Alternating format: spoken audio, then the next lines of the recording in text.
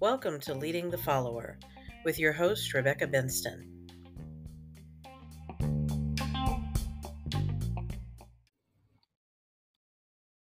Good morning. It is me, Rebecca Benston, once again back with you for Leading the Follower. They have switched up the way that we do our podcasts on the platform that I was using, so I'm trying to get used to a whole new way of recording.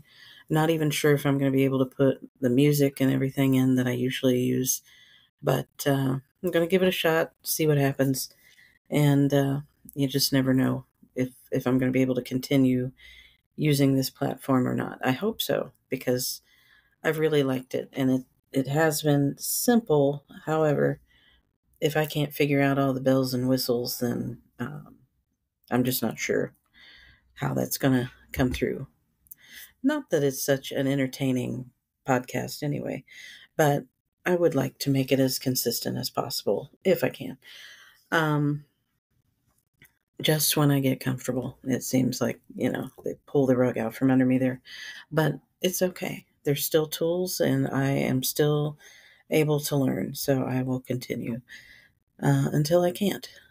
And so that's not really what I'm here to talk about, obviously. I am actually here to give my thoughts for this Friday.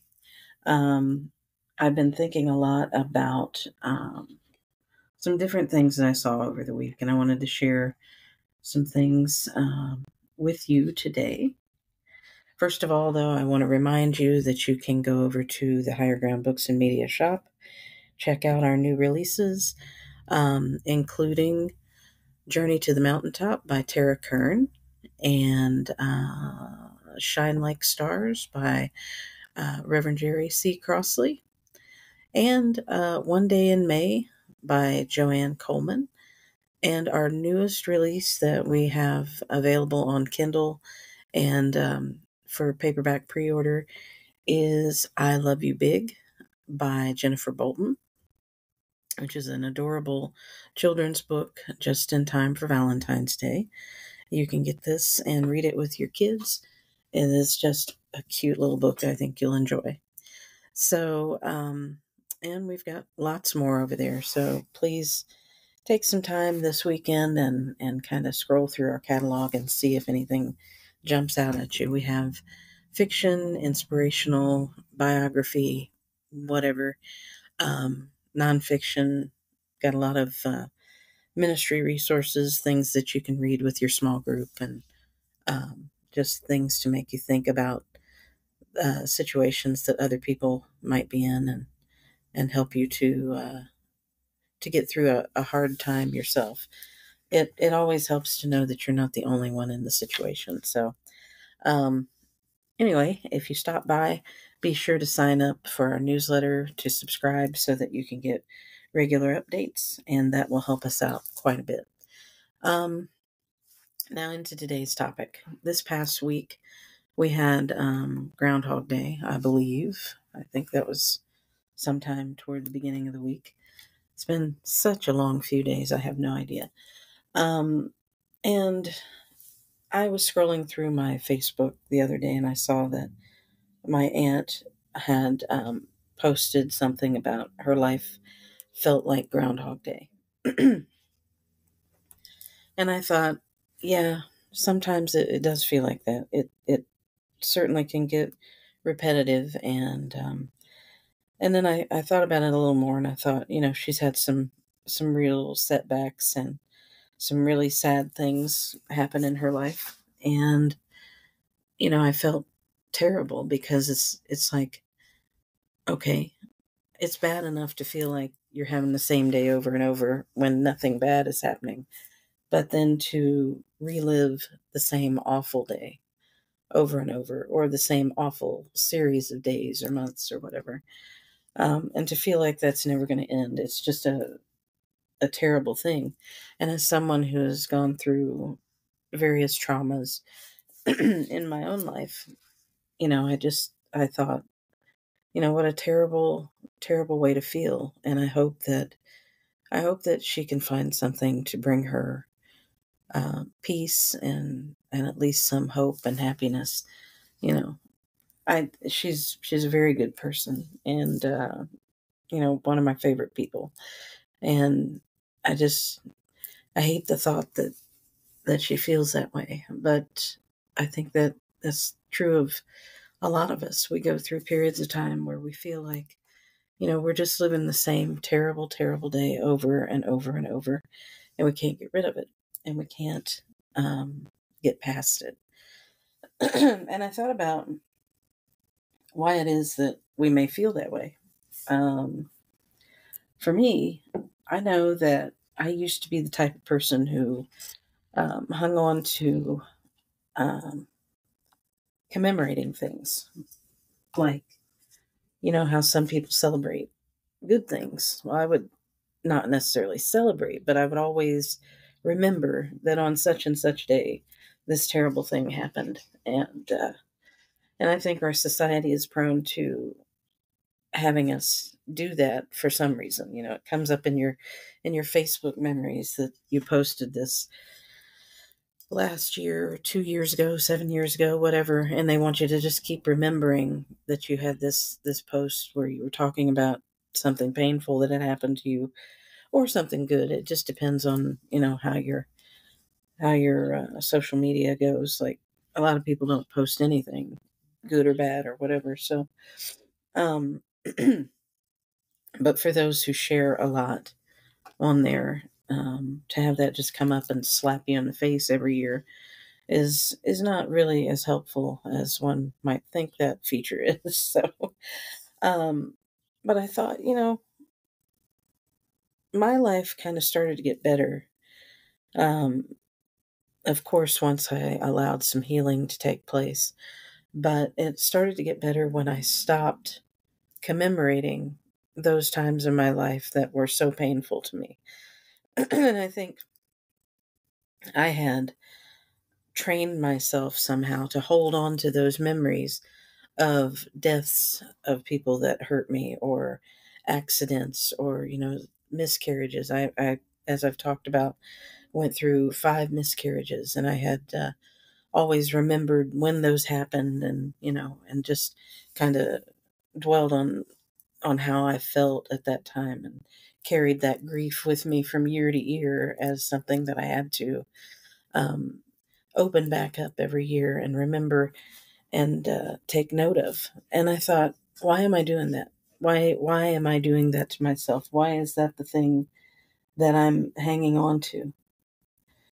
Because that wasn't helping me do anything but relive a traumatic um, point in my life that I went through. And it wasn't really helping me to heal. It's one thing to go back and revisit um, something that was hurtful, or something that was damaging to you, and to remember it for the sake of not falling into that trap again. But it's quite another to hold on to it so tightly and commemorate that every year that it becomes part of your personality. It becomes who you are, and you become that traumatic incident, rather than moving past it and growing from it, and helping yourself to get to the next level, and take with you to that next level the lessons you were to learn from having gone through the trauma. We're not supposed to pack up our trauma and drag it around with us. Um, and of course, that's extremely hard not to do that if you haven't dealt with it. But if you've gone through a healing process, and you've tried to do counseling, or you've tried to do different things to help you move away from something that has hurt you, um, you don't need to feel the need to drag that around with you and recall it every year, and light a candle for it every year. You don't need to do that.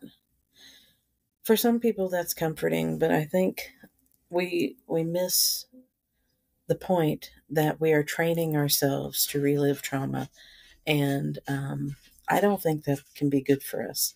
So, as I thought about that this week, I thought, you know, there are a lot of people out there that claim to have the answer to help you heal from this and that, and they want to they want to sell you a package of something and be your guru to get you through, anything that might happen in your life. I'm also taking, I just finished coursework for life coaching certification. And, the whole time I was taking the course, I thought to myself, you know, you don't really have it all together to the point where you can be coaching somebody about their life. But then I thought, well, I don't think anybody ever really has it all together. And I don't think I can ever have a solution for someone else's life that's going to be a perfect fit for them. But what I do have is the benefit of experience. I do have the capacity to communicate that experience, and I do have the ability and the willingness to share my experience with other people and help them to understand that there are different pathways out of grief and anxiety and depression. And although I'm not a counselor and I can't be a licensed counselor with, just the coaching certifications and everything, I um, I have life training, and I have been through many things that have given me the ability to talk to people and to listen to people and help them to um, process some of what they've gone through and maybe reframe it to where they can develop a plan for their future that looks a little brighter than where they're coming from. So I'm hoping that all of these things that I'm putting together on the back end will translate into maybe some decent writing that I can do, and I'll be able to put together some guidebooks that might be helpful for people who are suffering from trauma or trying to recover from setbacks. And maybe something they read or something they hear will help them to snap out of that Groundhog Day cycle that they get stuck in. And they won't feel like they're reliving the same day over and over. In fact, when they look in the mirror each day, they'll see someone who's ready to go out and do the next big thing in their life, and you know, and figure out a new goal for their day, or a new milestone that they can meet to help them get to their next level. That's always my intention when I'm talking or writing, is how can I help someone to get through something that they may be stuck in. So, but that's kind of what I wanted to talk about for this Friday. And since this is a new platform, I want to make sure that I keep it brief. If for some reason I should have to re-record and start over, I want to make sure that I'm not doing hours and hours this first time around. But I will get it, and I will be back with a longer recording probably next week. I hope you have a great weekend in spite of some of the big things that are going on this weekend, and that you enjoy your time off work if you have that over the weekend. Thanks for stopping in.